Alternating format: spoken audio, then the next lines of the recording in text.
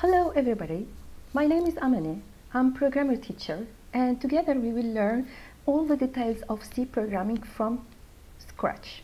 So, when you start learning to program, the first question that you have to ask yourself, which language should I learn? There are several languages in this world. Which one you should pick as your first language? It's very important to start. But the problem, the language to start with. If you want to create a good career, your first language should be C. Why? There is a lot of reasons. The first reason, C makes you think.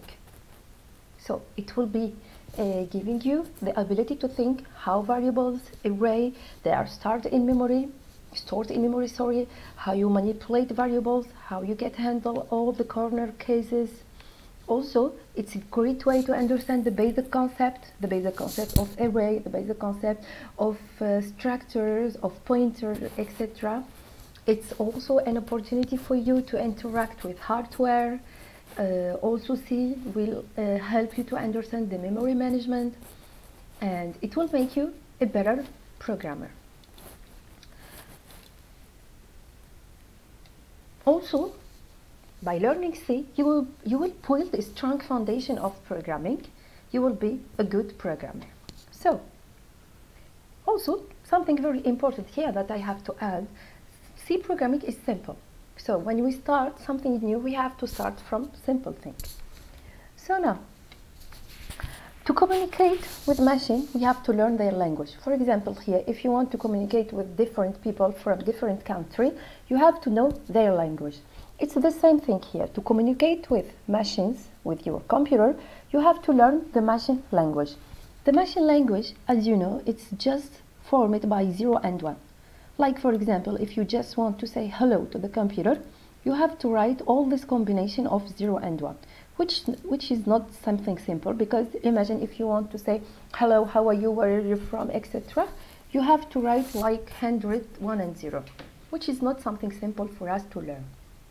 So, the idea of programming language is we will write in our language, in C or C++ or Java, etc. programming, and the machine will convert this programming language in the machine code, in 0 and 1. So,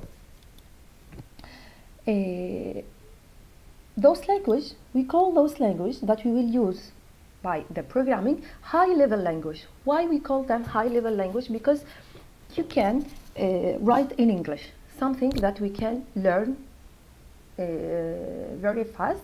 They are high-level language. So C is a structured programming language. Why do we call C structured programming language? Because it's language that will be done step by step. Okay.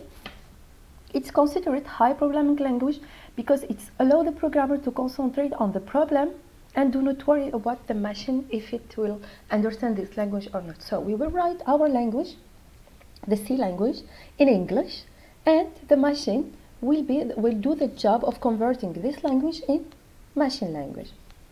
C language consists of some character set. There are numbers, some special symbols. The character set of C consists of all alphabets in English.